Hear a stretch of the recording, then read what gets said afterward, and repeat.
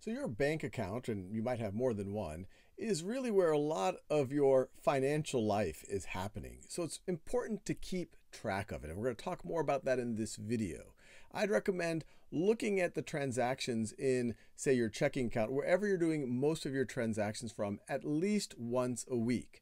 And you need to do this, one, just to make sure that you have enough money in your bank account, that you're not about to overdraft and then have to pay overdraft fees, that you are maintaining minimum balances, because once you go below minimum balances, you might have to pay maintenance fees. So you want to avoid those types of unnecessary fees. And you also want to look at this to see, are there any trends? Are you saving money? Is your balance going down over time? Is there anything you can do about it?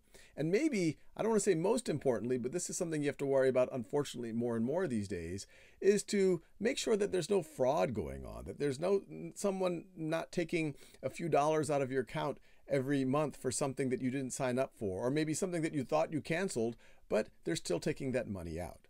So this right over here is an example of what you might see if you were to log in online to your banking account. And on the left side here, you can see your balance, and starting with February 1st all the way going to the end of the month. This looks like a leap year here. And we can see how the balance is changing over the course of the month.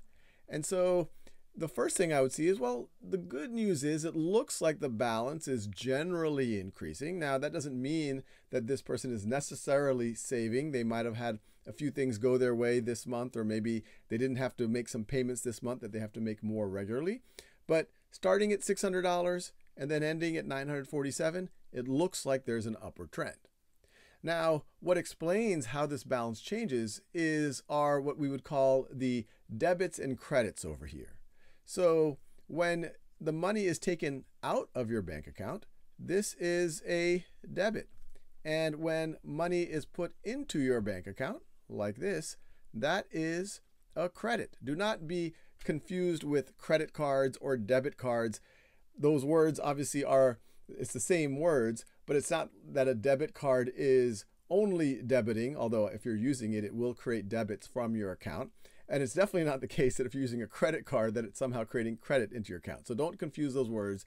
A debit in accounting terminology or in your bank account is when something gets taken out, which you don't want if you can avoid it. And a credit is when something gets put in. So we had this beginning balance. There was a debit of $35. And it's interesting. It looks like it was a utility bill. So you can look at this and say, okay, I see I had to pay $35 in utilities. This ACH, that stands for, you don't have to know what it stands for. It stands for Automated Clearinghouse. But in general, when you see ACH, this is the typical way that you have electronic funds transfer. So essentially, this $35 went directly to the utility company right over here. And that automatic payment can be a good thing. Sometimes when you pay people with auto payment, they charge you less fees. Or if it's a loan, they might charge you less interest rates or lower interest, because you're more likely to pay it because it's just coming directly out. Now, the next is this direct deposit right over here.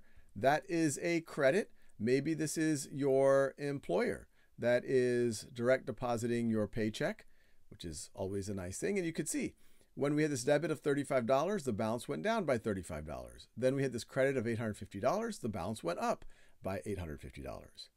Now, this right over here, this debit we have, ATM withdrawal. Do you remember going to the mall plaza and taking $80 out? If you don't, I would be very worried. It might mean that someone somehow has been able to spoof you, or maybe even has your card and you don't even realize it, and they know your PIN and they were able to take money out. So keep track that these are the types of transactions that you can actually remember having. Now, pay attention to things like account service fee right over here. That's worrying. Why am I paying fees here? For what account? Look into that if you can. There isn't a lot of information right over here. We have another ATM withdrawal. So this is interesting. Bank fee. Once again, anything with a fee, I would always look into that. They charged us $3 because we used an ATM that's not from our bank. So that's another thing to be very conscientious of. There's oftentimes very high fees for that.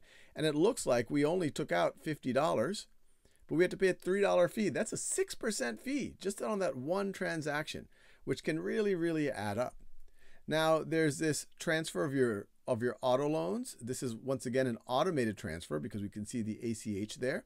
And once again, this could be a good thing because it makes sure you're paying on time. You don't have to pay late penalties. And sometimes, as I mentioned, if you are automatically transferring out, if you have automated withdrawals, electronic transfer, then they will sometimes charge you a lower interest rate. Now, the bank is paying you some interest on this account, so there's a credit there. And then these other debits here, this pending term, refers to the fact that it hasn't completely cleared through your account. So that's why you also have these asterisks right over here. So that's just a primer. Encourage you to just keep track of your bank account, make note of all of these things, and try to do this at least once a week.